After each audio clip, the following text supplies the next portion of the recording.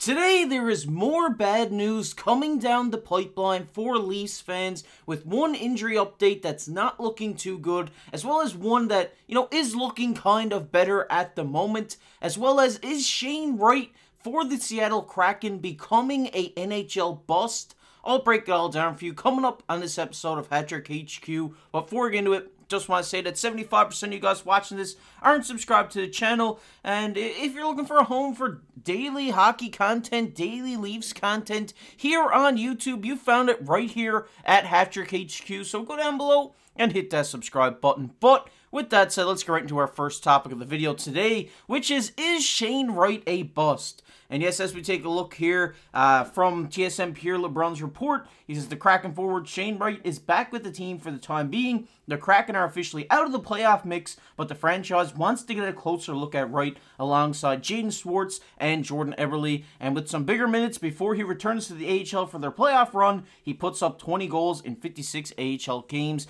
And yes, this has been a highly debated topic in the NHL for quite some time here now. And if we take a look at Shane Wright's stats here, a lot of people are saying, Shane Wright may be a bust here if at the 4th overall pick back in the 2022 NHL entry draft. So far in the NHL, he played in 22-23 where he played 8 games, had 2 points, 1 goal, 1 assist. Then spent the rest of the year with the Coachella Valley Firebirds, then went back to the OHL with the Windsor Spitfires, and then this season, he's played most of the season, or all of the season, with the Coachella Valley Firebirds in 56 games, where he put up 20 goals, 23 assists for 43 points, but since being called back up to the NHL, Shane Wright, in 5 games, only has 1 goal, with, -1 on the tally there, and, a lot of people have been highly discussing this topic throughout Twitter, throughout Reddit. Is Shane Wright the next bust in the NHL that people are going to look back on and say, hey, this guy was such a highly touted prospect. What happened to this guy? Why, didn't he live up to the expectations that everybody expected for him? And that's a good question to ask because, I mean, you gotta, take into account this guy is still young and he still has time to develop here and become an NHL player.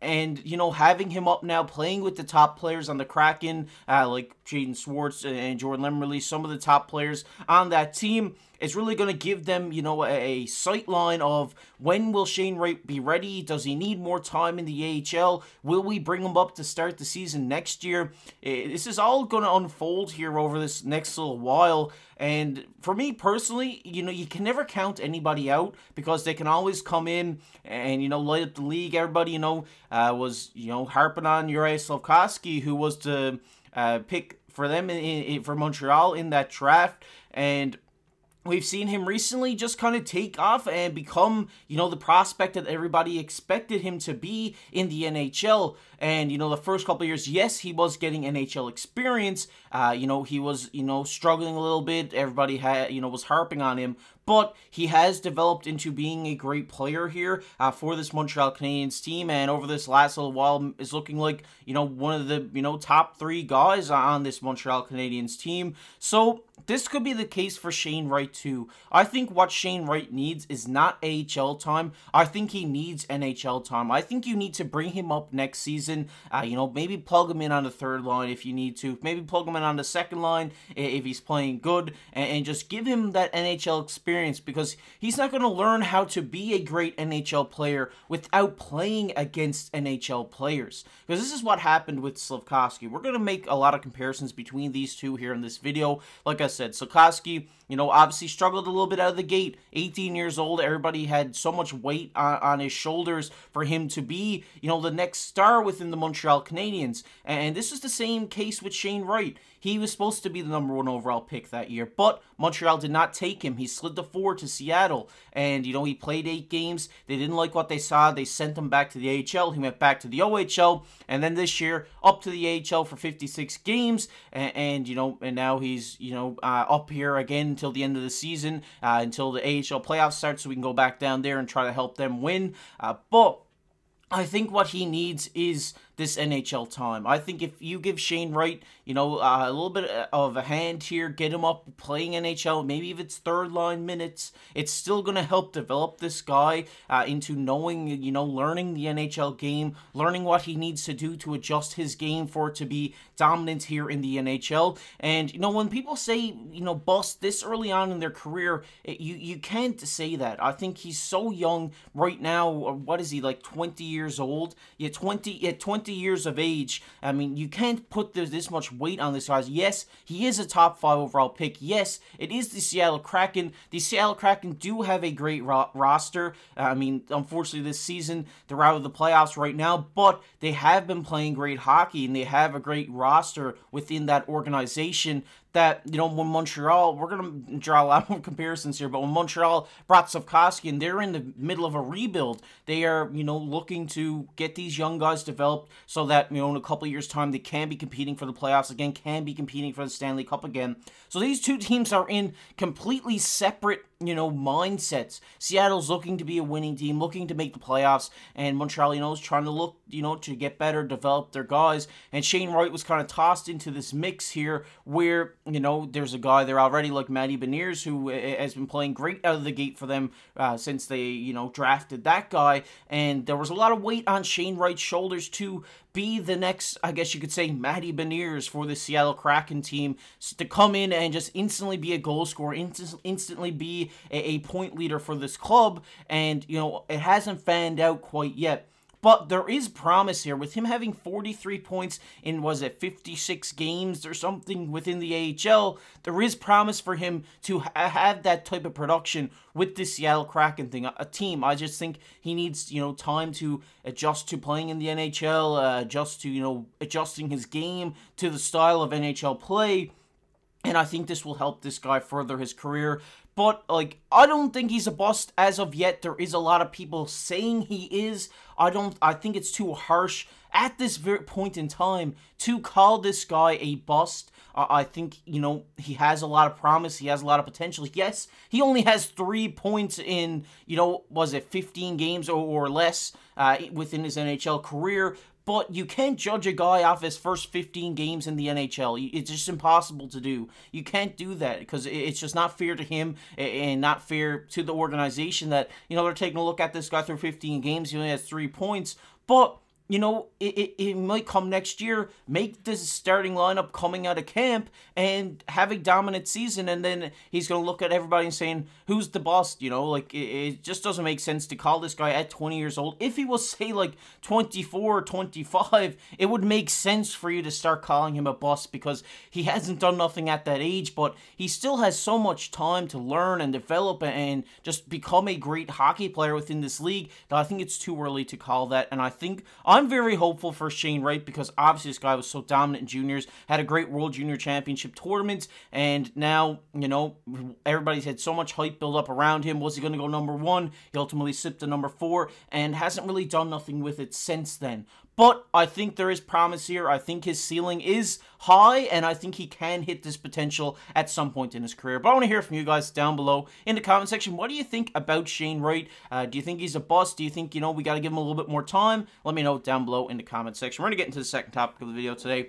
which is more bad news for Leafs fans. And yes, if we take a look here, this is about Calle Järnkrok. He says, hey, he was skating at Scotiabank Arena with skill staff before the team's optional skate on Wednesday. The forward has been out since March 14th after sustaining his second hand injury of the season. The forward wasn't shooting and doesn't appear anywhere close to returning. Complicating matters right now for the Leafs is the fact that they might not even have the salary cap room for the forward to return in the regular season anyway.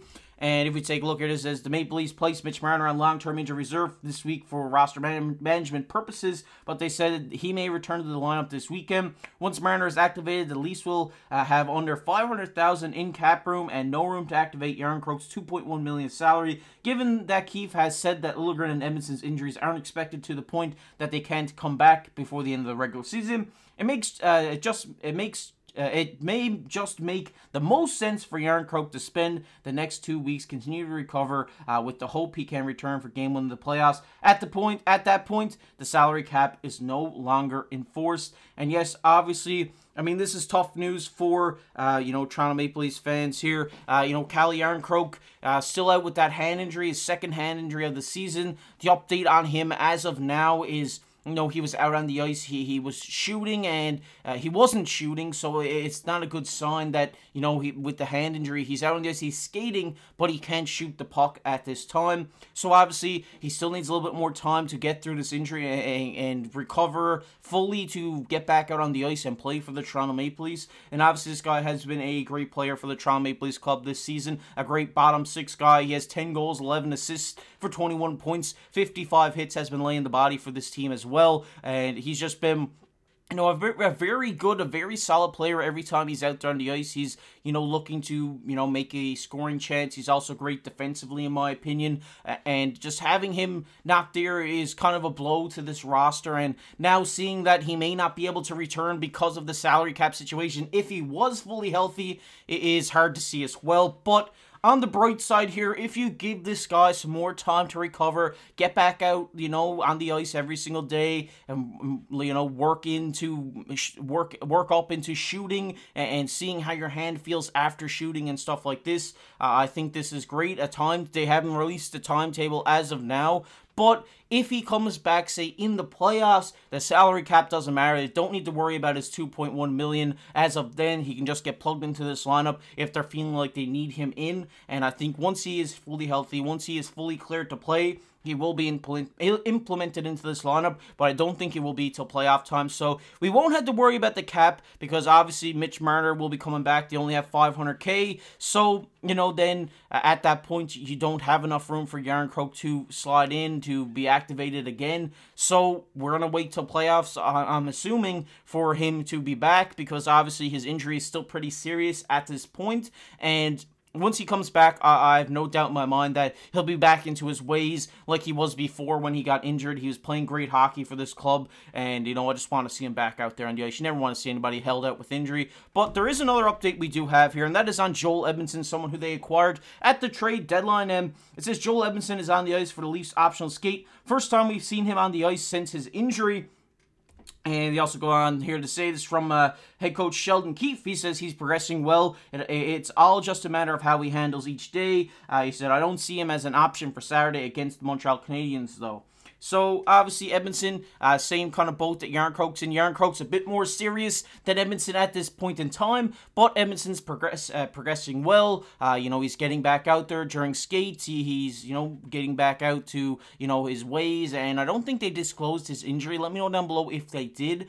But, it's great to see this guy back on the ice. This guy is going to be an impact defender for them in the playoffs. He's going to be stirring up a lot of stuff out there on the ice, be trying to draw some Henleys. That's the way Edmondson is. He's a physical guy. In a 7-game series, he's going to get under the opponent's skin, and he's just going to be a beast out there for this team, laying the body, blocking the shots, being a great defensive defenseman. So seeing him back out there, keep saying he's progressing well is great news. So there is some bad news and some good news here today for Leafs fans. Obviously, everybody wants to see Järnkrok back. Everybody wants to see Edmondson back. Everybody wants to see finally a full, healthy Toronto Maple Leafs team. Because I know I do. It just seems like this season they've been riddled with injuries. They've had the injury bug, and we haven't got to see that full, Brad Treliving Toronto Maple Leafs team due to these injuries. So I'm really hoping that Edmondson can get back soon because, like I said, I think this guy's going to be such an impact defender for them come, the playoff time. And Calle Järnkrok as well. He's been such a great depth forward for this team and could provide some great secondary offense from that bottom six once he comes back